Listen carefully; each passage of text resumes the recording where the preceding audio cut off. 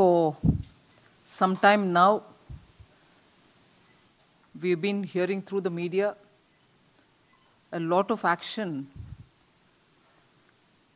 by the income tax authorities against the former finance minister, Shri P. Chidambaram, and his family.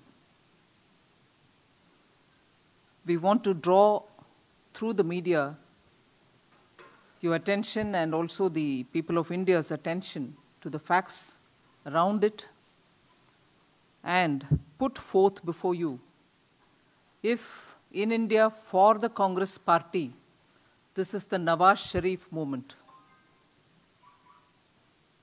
All of us are aware that in Pakistan, due to a non-disclosure of assets held abroad, non-disclosure partly or fully of assets and income earned from abroad, the Pakistan Supreme Court had disqualified Sri Nawaz Sharif,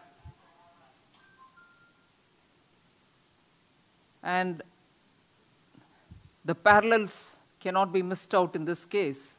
And therefore, I'm starting by wondering if for the Congress party in India we are seeing a Nawaz Sharif moment.